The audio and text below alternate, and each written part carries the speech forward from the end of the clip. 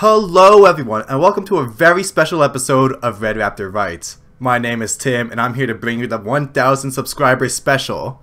Thank you everyone so much for bringing me this far. Like, when I first started years ago, I never imagined having 1000 subscribers or being able to do what I'm doing today. I hope I can keep making content that you guys enjoy. So let's get into this, our 1000 subscriber Q&A special. You see, I don't really talk about myself much on the channel, so here's your chance to kind of get to know the guy behind the videos. He's not that interesting of a guy, but still, let's get through this. So on my community tab, I told you guys to just go crazy, ask me anything you want. And you certainly did, because I have some strange ones in here.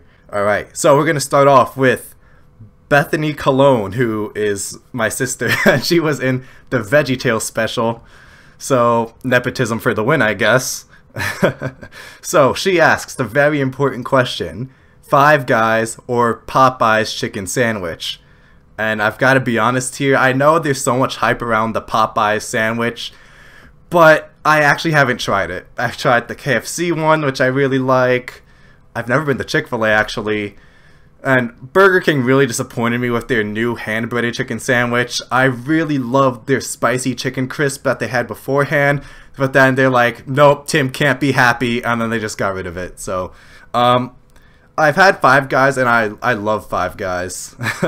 So, since it's the only one I've tried, I have to say Five Guys, but that's very biased, obviously. I haven't tried Popeyes yet. But if I do and I like it, I'll let you know. Okay, she also asks a lot of fast food questions. McDonald's Sprite or Baja Blast? Listen, there's nothing that can even challenge McDonald's Sprite, alright? That just end of story. Sprite is the best, but then already when you add the McDonald's on top of it, then it's too good. And cats or flies? I'm assuming she means the animal cats and not the musical, because it's not capitalized, so I'm just gonna have to say cats. Because although I'm a dog person and dogs are obviously the best, if you think otherwise, you're just crazy. Cats aren't that horrible. Well, a few of them aren't that horrible. But flies are just all horrible. Okay? Okay. Alright, next question comes from a name I can't pronounce, so I'm not going to butcher that. He has a monkey avatar, let's just leave it at that. So, he asks, what do you think is the most overrated dinosaurs documentary? And what do you think about Dinosaur Evolution? Okay, so most overrated, it's hard to say. It depends on what you mean by overrated. Like, if it's overliked, then yeah, but if it's like overrated in terms of accuracy, then that's another story. I'm honestly going to get myself into a lot of trouble here, and I'm going to say Walking with Dinosaurs, which sounds completely blasphemous, I know, but maybe for the time it fared better. I mean, it's still great in terms of music, story, special effects, narration. Those are great, but as education, it kind of falls short these days. It's not as accurate as a lot of other documentaries, even though it tries, which again for the time, but I know I'm getting myself into trouble here, so I'm just gonna stop. I'm gonna stop digging my grave. Okay. And Dinosaur Revolution. I really like Dinosaur Revolution. That might also be controversial. It is very accurate. Maybe it's not perfect, but it does a lot right. And sometimes it's a bit too cartoony, and I think that's the main drawback, but I still really like it overall. Okay, so from Samuel Burdett. Sorry if I'm butchering these names. I'm a teacher, so I'm used to butchering names all the time. Those first days of meeting in class are just ridiculous. What are your thoughts on Planet Dinosaur? Which, okay, another dinosaur documentary. People give it a lot of crap for focusing on predator-prey relationships, but I think the dino behavior holds up pretty well by today's standards, even if the models don't. I also like Planet Dinosaur. I think there's like some competition between Planet Dinosaur and Dinosaur Revolution since they came out around the same time, but I think they're both good. Now, I do have to agree that it tends to indulge itself in violence a lot. Like, blood will splatter on the screen, there are a lot of scenes of fighting and hunting and killing and stuff. And even the logo, it comes from blood splatters that like merge into the dinosaur word and the dinosaur picture. So it does indulge itself in violence a little too much, but if you're willing to look past that, it does a lot right, and I do like it. Alright, so I'm liking these questions so far. Let's keep going. The Euryptodon gave a couple of questions, and, you know, he's a really cool guy. We talk a lot about dinosaurs and the Jurassic series, and I appreciate the conversations we have. So, he asks, what would you say to YouTubers that look up to you and are smaller? Cough, cough. Also, what are your current thoughts on the Jurassic fandom? What are your PC specs? What's your favorite dinosaur? Favorite Cenozoic animal? Favorite Paleozoic animal? On the butthole scale, 1 to 10, what would you rate yourself? What do you edit and record with? A lot of stuff. Okay, so let's start one by one. I don't really know a lot of channels that are smaller than mine. Yours is smaller than mine, and I do like your channel, and I hope to see you do great things in the future. Okay, thoughts on the Jurassic fandom. There's a lot of excitement right now, which is nice. We have Dominion, and a lot of people are liking the trailers and the sneak peeks that we got with Furious 9. And Jurassic World Evolution 2 is coming out, which I'm really excited about, because, I mean, the first one was okay, but I still played the heck out of it. So, yeah, there's a lot of hype, and I'm happy for the fandom. It's doing much better right now. Oh, and Camp Cretaceous. I haven't seen it personally, but still I know a lot of people like it. I plan to get there, I just need to finish Breaking Bad first. Hank for the win. Hank is my favorite. Okay. What are your PC specs? I don't know. My cousin just built me a computer. He's awesome like that. And I'm not as much of a technical whiz as he is. What's your favorite dinosaur? I'm much of a theropod guy. I really like the meat eaters. I'm mostly carnivorous myself.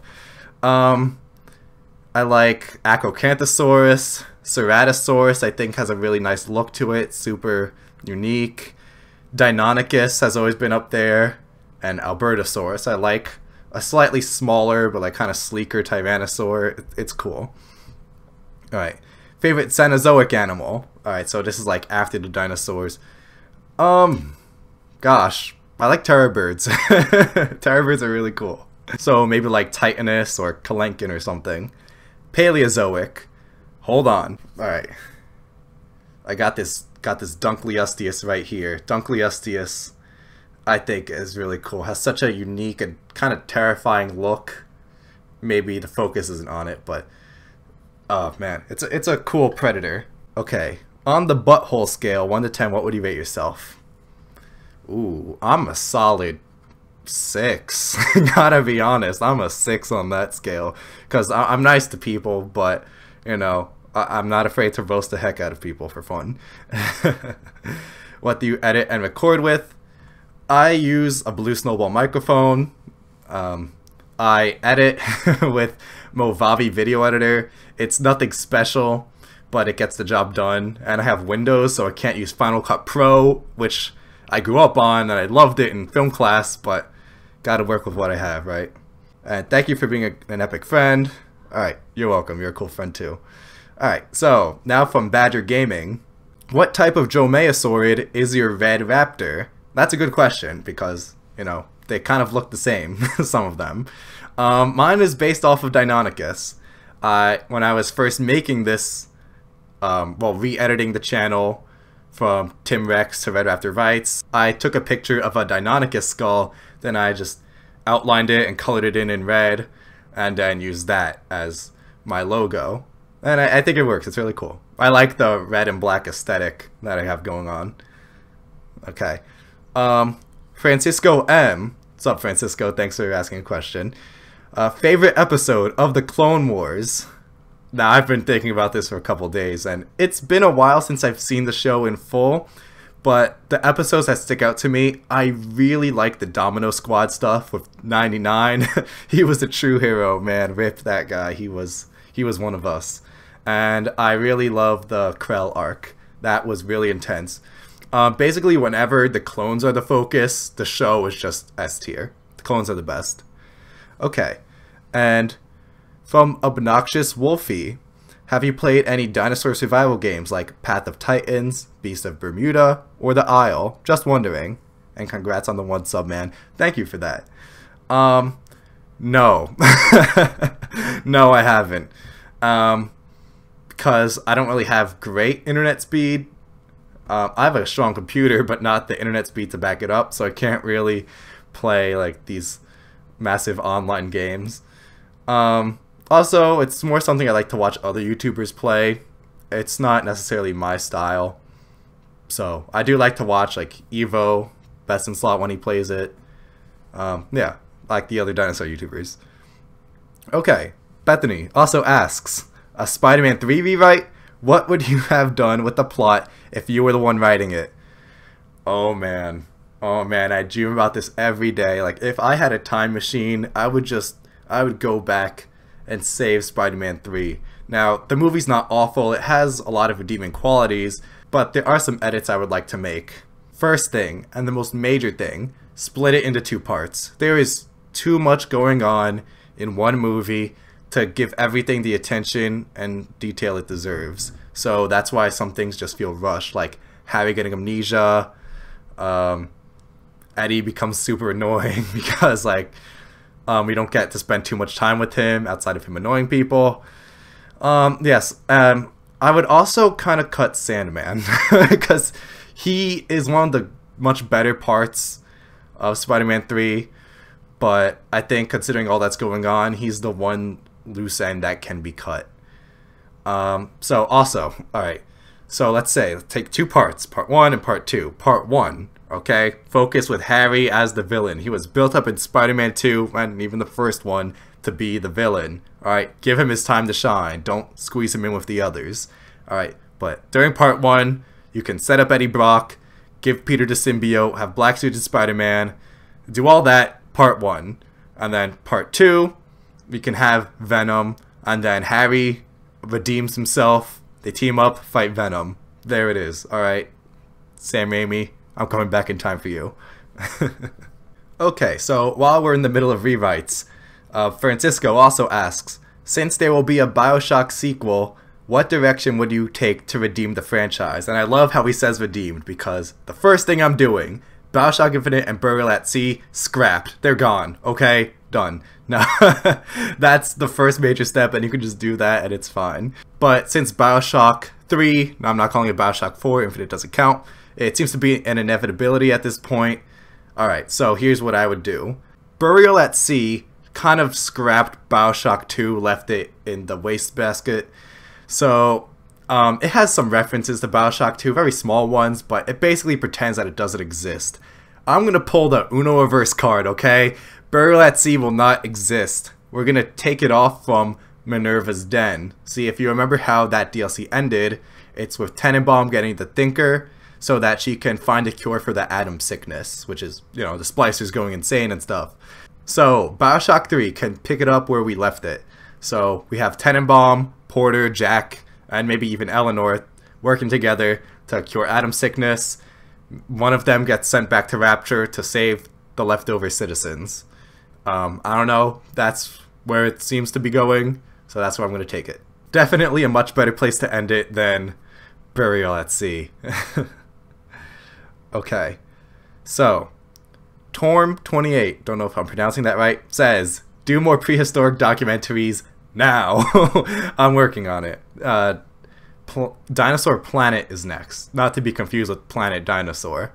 So I'm working on it, I'm watching it, rewatching it, I'm rewatching it, I'm going to write a script soon, and then we're going into the editing process. Okay? Bethany, alright, lots of questions, Bethany, thank you for that. Asks, what's your favorite episode of Avatar: The Last Airbender? I really like the drill.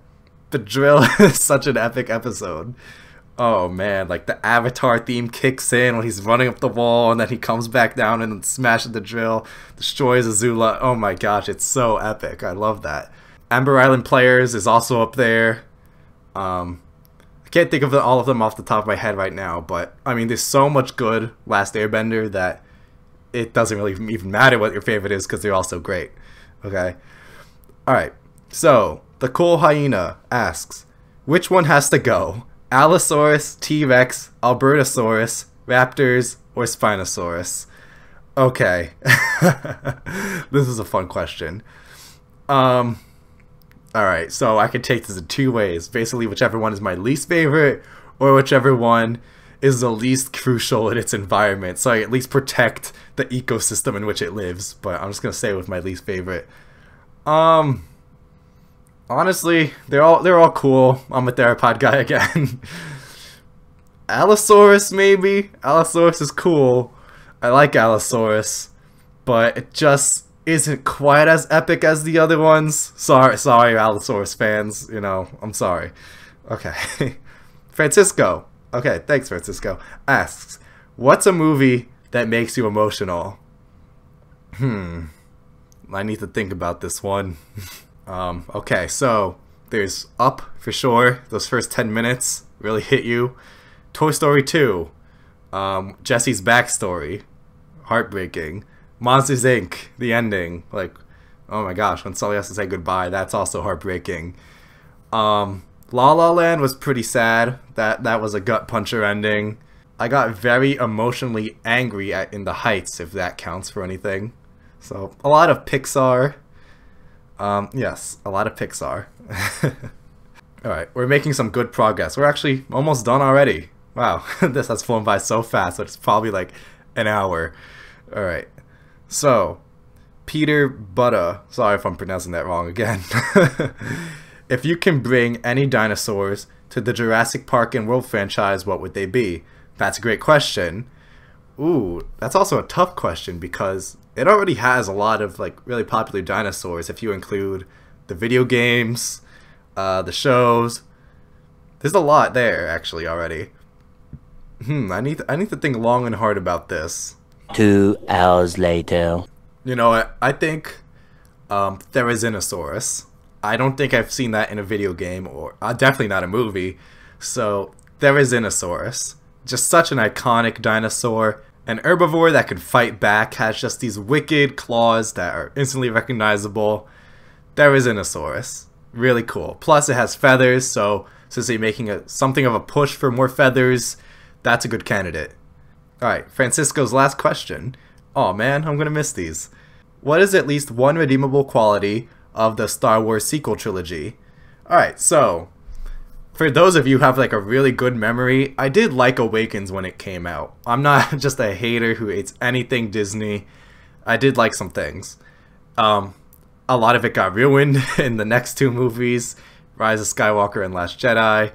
But I definitely liked some of the setup. I thought Finn had a lot of potential to be a great character, a defective stormtrooper who becomes loyal to the Resistance and stands up to his former oppressors, maybe frees his fellow man. That could have been great, but he just got thrown to the side as the guy who shouts "Right!" all the time.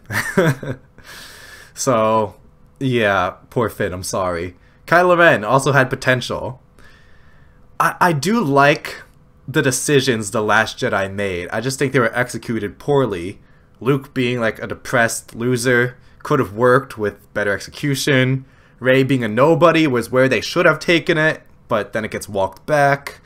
Kylo Ren killing Snoke and taking over the First Order. Again, all these ideas are good, but the way they were done was poorly. Delta the Deltadromeus. Okay, good job on that. What is an underrated dino doc you like, but no one talks about? I think for me, it's Dinosaur Britain. Okay. Ooh, that's another good one.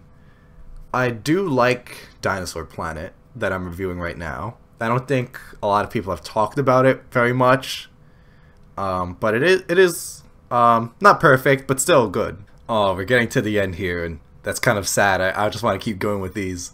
But, okay, so my friend Brian from Morning, Noon, and Night asked a couple questions that I'll like to get to.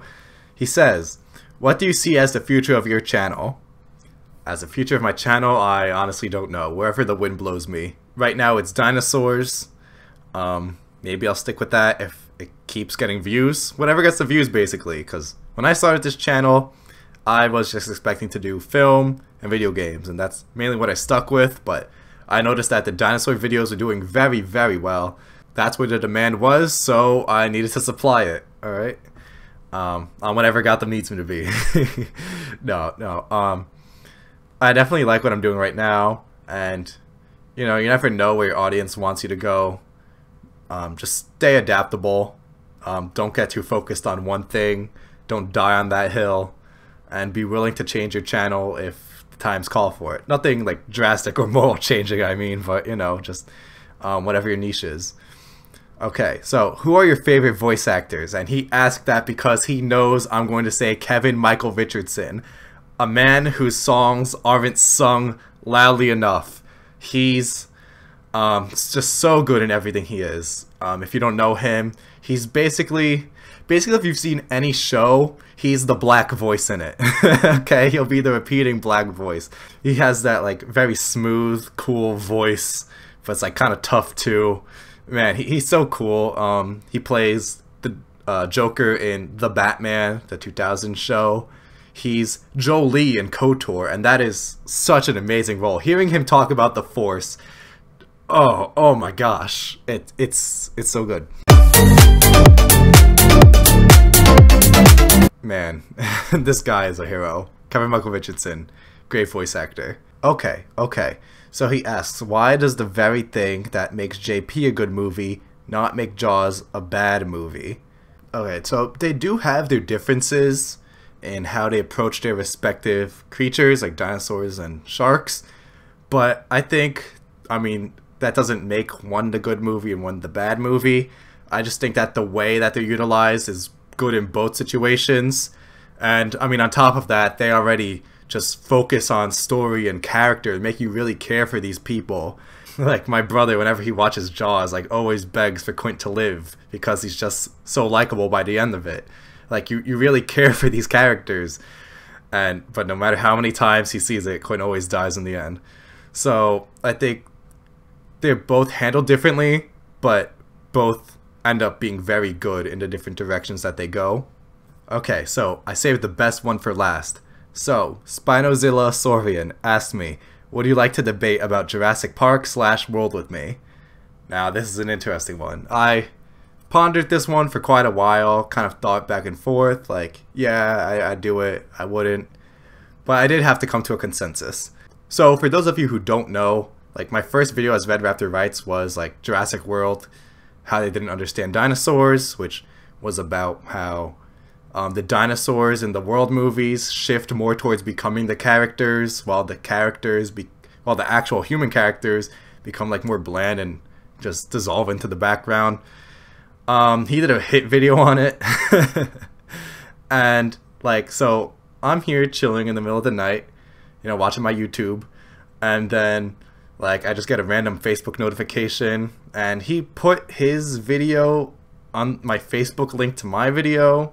So like he clearly wanted me to see it, but then I saw it, and you know, it was a pretty poorly made video, had a lot of strawman arguments, misrepresented my views, lots of false equivalencies, and he likes to say a lot of things that I already knew and addressed in my video. So, you know, a pretty poorly made hit video if you're gonna do one.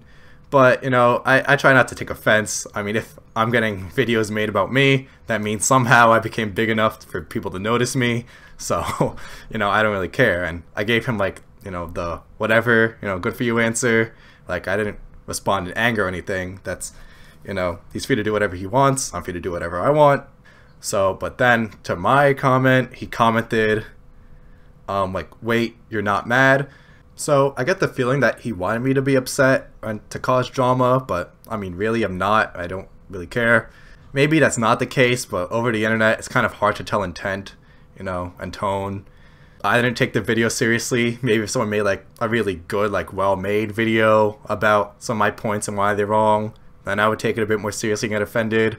But, you know, a video with like, you know, problems like that, you know, I didn't really care. Whatever. But overall, he just seems like the kind of guy to try to get a rise out of you. But unfortunately for him, I'm not the kind of guy to fall for something like that. I mean, a Jurassic World Park debate sounds fun, but, you know, I don't really see it with this guy. That's all I'm going to say. Whew, okay, that was a lot of questions, and I had a lot of fun doing that. It was really fun. Thank you for everyone who gave me questions. And thanks to all my subscribers out there who pushed me over the 1,000 mark. I mean, it's just been such an honor to get to make content for you guys that you enjoy. And I really appreciate all of you who watch my content and support me.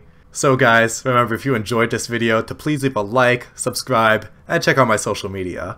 See you next time.